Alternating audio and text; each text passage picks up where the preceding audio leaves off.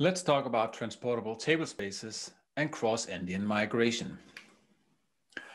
First, let's just talk a little about the basics about the endian format. This comes down to the very architecture of the computer where the database is running. In a big endian platform, when the computer stores information in memory, it'll read from left to right, whereas on a little endian platform, it'll read the other way around. Now, this also applies in certain situations when data is stored to the disk, and that's why we need to convert the data when we go across Endianness. When you go into OCI, all the platforms that we are using is Oracle Linux.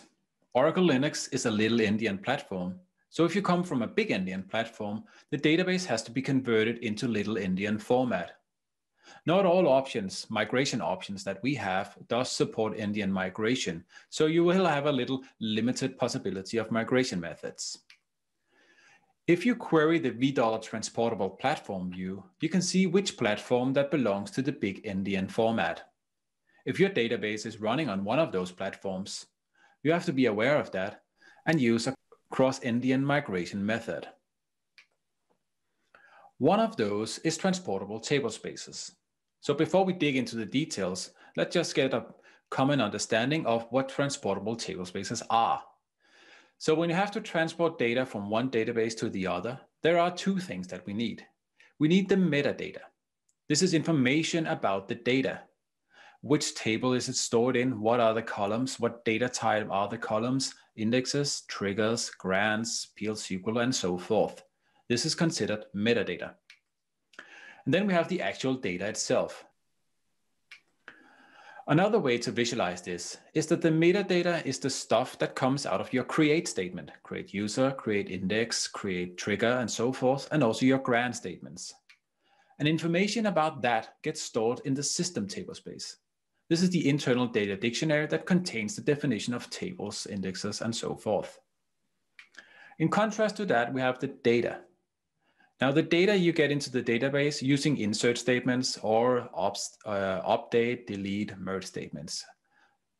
And that information gets stored in the user tablespace. In my examples going forward, I'll call it the data tablespace. And ideally, you could store user data in the system tablespace, but you really don't want to do that. That's really bad practice. So all your user data should go into a user tablespace. We have the two tablespaces here, system tablespace and my data tablespace.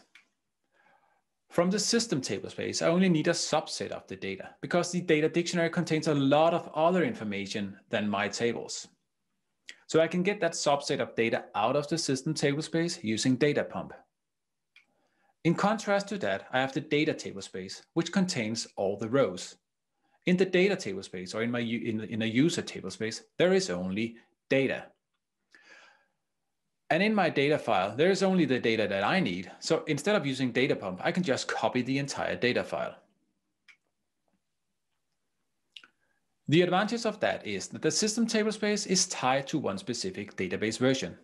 If you look at the contents of a system tablespace in 12.102 and compare it to 19c, they are completely different.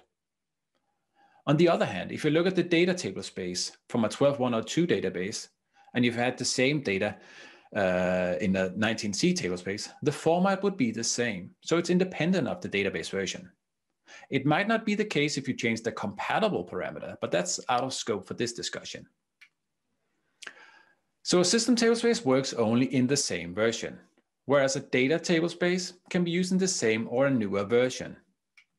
And the same actually applies when we talk about architecture.